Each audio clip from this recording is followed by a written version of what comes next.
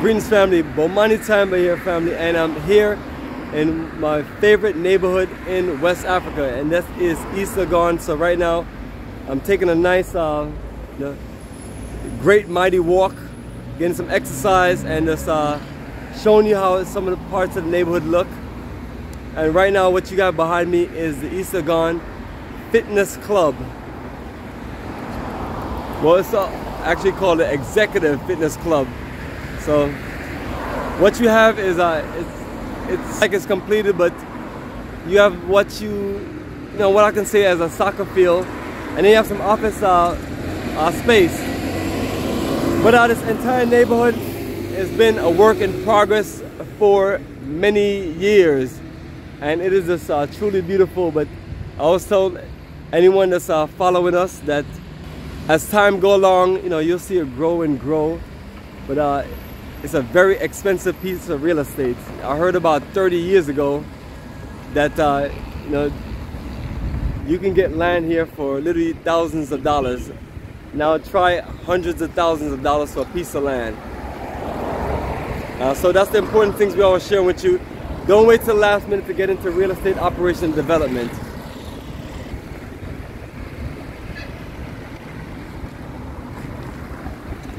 I don't know how long I'm going to be doing this walking, but just walking in the neighborhood. So after the East Legon Executive Fitness Club, you're going to slowly come up on the police station East Legon.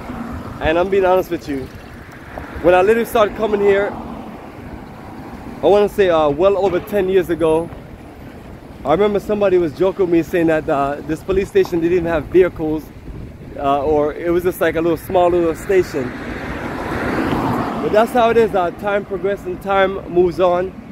And over to my right, I'm going to do a quick switch.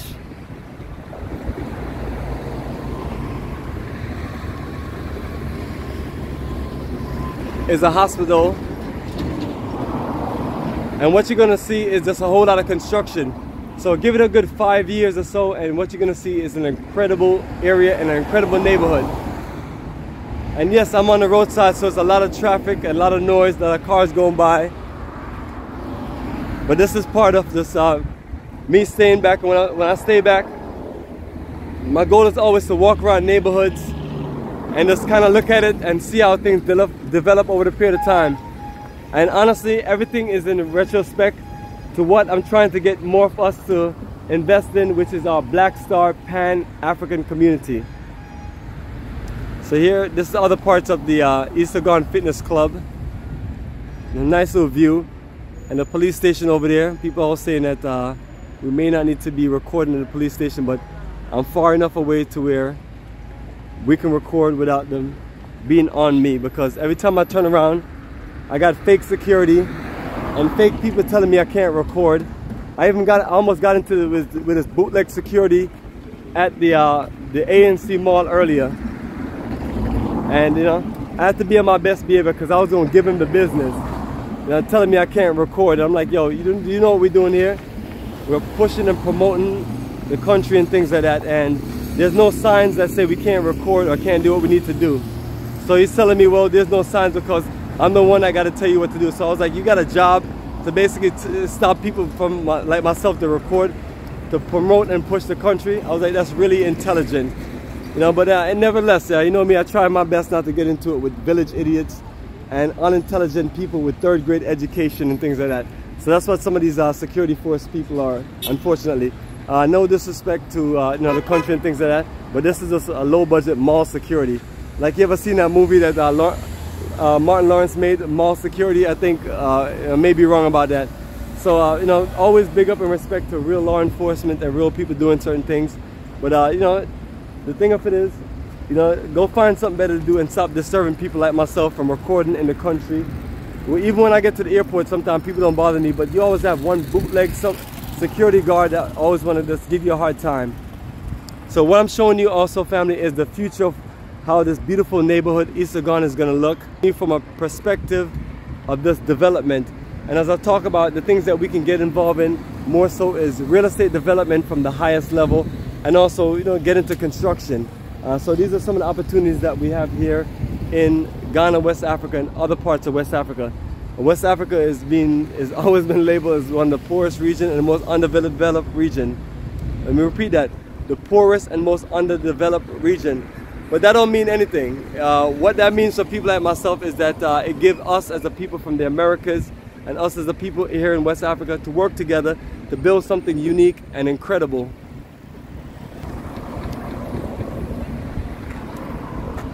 Alright, so this is all of the construction that's going on.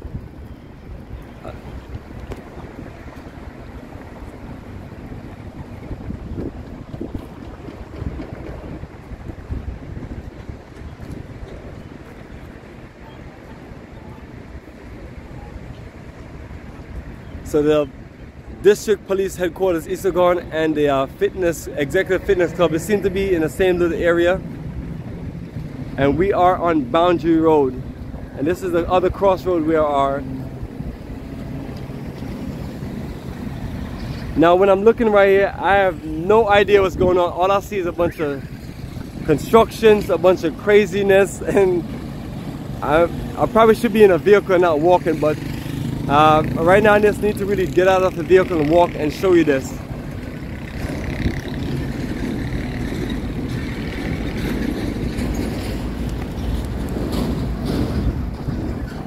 So this is the ANC corner, so I think this is like a district of the ANC mall, which we were at earlier.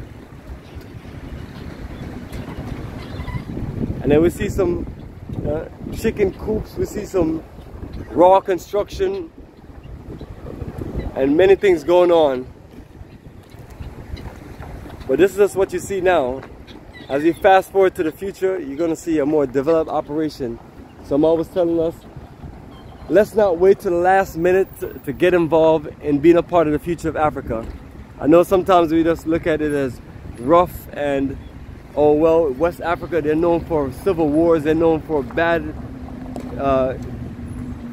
infrastructure, bad this or whatever, but you know, at the end of the day, we as black people from the Americas, and we as black people in general, this is one of the most highly or heavily populated black population in the entire world. Right here in West Africa, these countries along from Senegal all the way down to Benin, Nigeria. So I've been all the way from Senegal all the way down to Benin. I've never been to Nigeria or Cameroon or anywhere past that.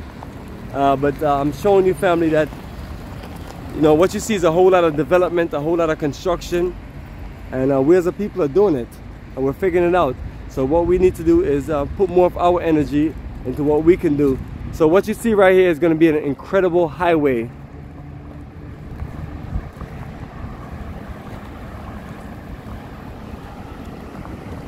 And I got my folks over here selling watermelons. Like, family, find somewhere in America where you got some watermelons with some seeds. Good luck on that.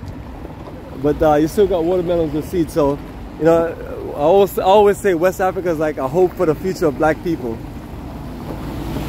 And yes, you do have fancy vehicles walking by me, driving by me. And you know, I gotta watch my back because I don't need nobody running me over. But you know, so it's like, okay, we have all these very nice, fancy, expensive vehicles, so it's like we need better roads.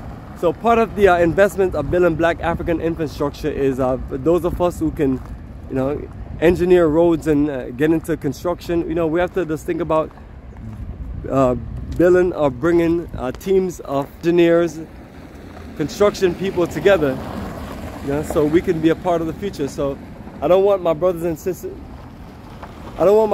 sisters, to be left out in the Americas, you know what I mean? So I'm always here reporting. I've been reporting here from Ghana from 2006. And a lot of things that I've said and I've explained and shared have come to pass. So yes, family, Bomani Tyehimba is a modern day prophet. You know, when I think about, you know, my great ancestor, you know, Marcus Garvey, which, you know, let me show you my t-shirt right here. There you go, family, inspired by Marcus Garvey. Every single t-shirt I've ever designed is gonna always say inspired by Marcus Garvey. I really feel like Marcus Garvey, Kwame Nkrumah, Malcolm X, and great visionaries like that are the greatest Pan-African minds ever. And these are the people that we can learn from, because they literally just explain it to us. Whether it's Africa for the Africans or black people need to focus on black cooperative economics and invest in ourselves. So with all the skills, the talents, the intelligence we have in America and what we have here in West Africa, we got to connect the minds and energy together and understand that we have haters out there that's always want to get in our way. And what we have to do with the haters, we have to stample on them. We have to stampede on them, like steamroller on them like an 18-wheeler. Because, you know, because that's all they did. They're just there to get in your way, so just run them over. You know, so I'm here showing you right here. This right here, what you're looking at, right here in East Legon and Boundary Road, is going to be an incredible super highway. Super highway. And I'm telling you, even a year ago or 6 months ago when I came here, you didn't see much of this going on, but the planning and the development here in all different parts of West Africa is going to grow. There's no stopping it, and there's nothing that you can do. We have to grow and develop. So if we're looking for a part of the world to invest in, you know, you can pick the countries you want to pick in West Africa, and that's what we push. But number one, it's the blackest part of the world, and it's the part of the world where we have the most incredible opportunities for investment. So walk with me, family, as we're walking back to our hotel site. So what you're gonna see in a distance, I can't tell if you can see it, but it's Palace Mall, and that's over there by Spintex. But all of this highway setup is gonna be all connected to where it's gonna be a nice, smooth operation. It's just gonna be so beautiful. So this is real live footage that you're getting. And I'm no longer in a vehicle, because in order for me to show you the true feel, I have to walk to record it. And then the beautiful thing about it, I don't have any haters telling me I can't record this and things like that, because that's one of the things that irritate me. I got low intelligent, low IQ, stupid people always want to run their mouth because they got nothing better to do. You know, like sometimes I run up on some of these people, I was like, where's the sign that say I can't record? I can't do what I need to do. You know? Well, this is a mall and you can't record and you can't do this or whatever.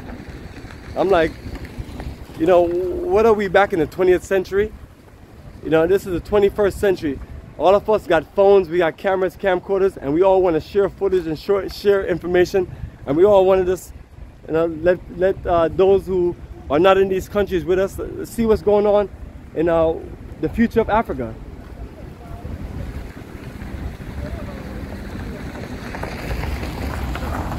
And as more and more cars, you know, as more and more people are doing all these ride shares and people are buying cars. Where I chat about my yacht? So anyway, I don't know what that guy was saying. Maybe he's saying something stupid to me, but I ain't got no time for it. Next person that say anything to me about anything, I'm gonna kick them down a ditch. Now, right now, I'm serious about this. You see the cranes going on? So what you see right here, family, is nothing but development. Serious. So if you want to think about the future, and as I mentioned to you, family, we have a whole town called Gyaahadze, and our community, Black South Pan-African community, and this is where we can put our money and our energy together, and we can really just put it together to where we build modern day incredible infrastructure, and we build it on a level to where we can build our own ecosystem and things like that. So I'm showing you one aspect of development, only to open your minds to the future aspect of development.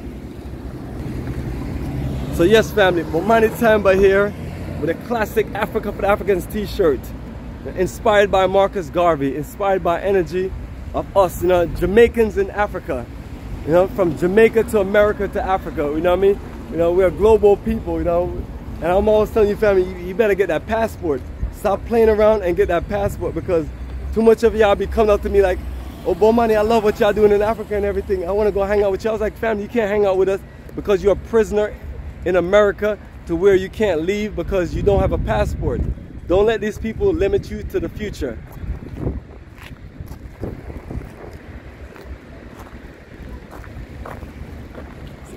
So there you go, family. Look at this, look at this, look at this. This is beautiful artwork. And what you're gonna see, I'm gonna come back here a year later. I'm gonna show you that everything here is developed. Because I've been telling people since I've been coming in East Legon for so many years that almost half of what you see did not exist. Yes, it did not exist. So that means people are investing in the country. Now, are those investors us, or are those investors foreigners? You know? So what we have is a high level of Chinese, Indians, Lebanese investing in the country. But what about us? You know, what about, you know, and I understand it's a little more trickier for us, but you know, I'm always saying let's figure things out. I'm not here to beat down on us because I know one of the issues is, you know, when you have all these other races and nations of people come to Africa to do investments and business, they don't get scammed, they don't get shaken down, but we do. And let me just repeat that one more time. When we have foreigners that come here, Chinese, Lebanese, Indians, and so on that come here, they're not getting scammed, they're not getting shaken down. But we do, because it's a black problem. It's a problem with black people connecting and doing business with black people. We look at everybody else as like God's saviors and great people. I've had this one Negro-pean tell me that we'd rather do business with the white people because black people in America don't have this and that. I was like, brother, you're a fool, and I swear, I wish he was right here by me so I can literally turn around and kick him in this ditch right here. Kick him in this ditch right here. Because, you know, there's no need for you to disgrace our people. You know what I mean? And I got some people telling me that, oh, well, the Chinese, the Indians, and Lebanese are coming to Africa and investing and doing this and that. I was like, well, brother, we're trying to do the same thing too. But a lot of times when we do things, y'all scam us, shake us down, and do bad things to us. And I'm not saying it's a West African problem, because if we went to Jamaica, or we went to different parts of the Caribbean islands, or we went to different parts of America, we have the same issue. So we as the people have to figure this out, because it's unacceptable. It's unacceptable how the foreigners outdo us. And me as a black man, I don't think anybody is smarter, sharper than black people. And I still feel to this day that we're the greatest people that God has ever created. We're the greatest people that ever existed. But unfortunately, somehow, you know, you have, like I was telling one of my associates today, that I'm gonna do a video of the 5 wickedest empires on the planet: the British, the French, the Spanish, the Portuguese, you know, and so the Dutch. You know, I could add a few more people to that, but I think that's I want to say that's 5.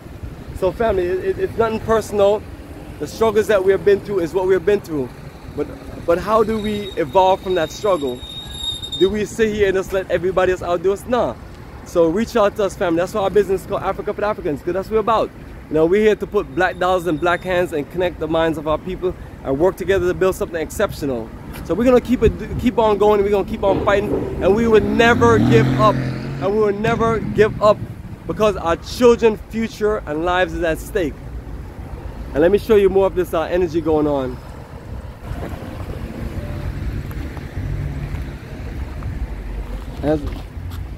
As I come up on an uncompleted building, I have no idea what this is. But I'm sure when I come back here in a few months or a year from now, it will be something incredible. It will be something exceptional.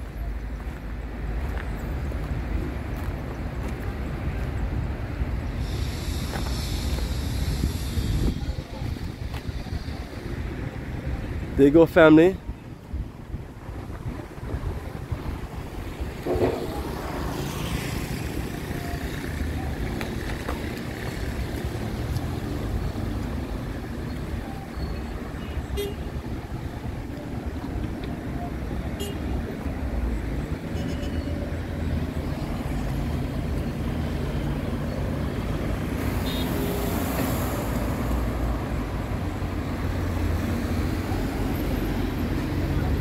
Even the corporations are here, you know.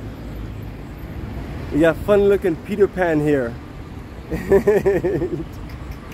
You got Domino's over here.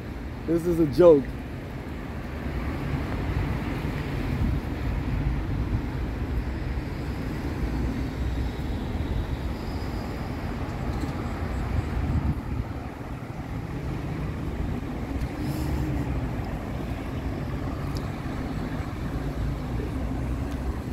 So yes, family, once again, this is Bomani Tyehimba reporting from Revolutionary Camp, and the journey continues.